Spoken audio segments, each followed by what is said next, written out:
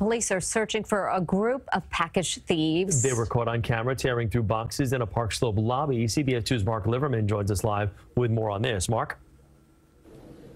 Yeah, and these guys were so brazen, they were even seen cutting open some of these packages, going through what was inside while they were still inside of that lobby. Here's how it all played out.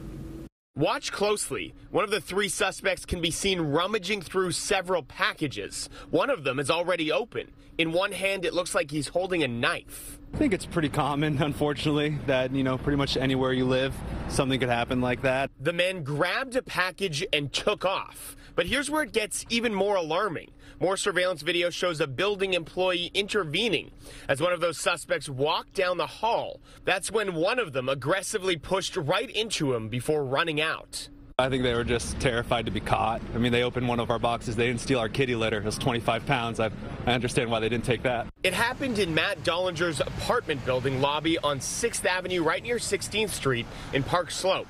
Police haven't said how the thieves got inside in the first place, but Dollinger thinks it may have just been a crime of opportunity. I think it's about as safe as it gets, but if you leave a door open, things can happen. Police say the package pirates cut through multiple packages.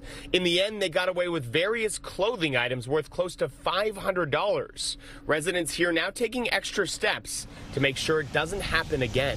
Management actually just asked us to keep track of who's coming in and out of the building.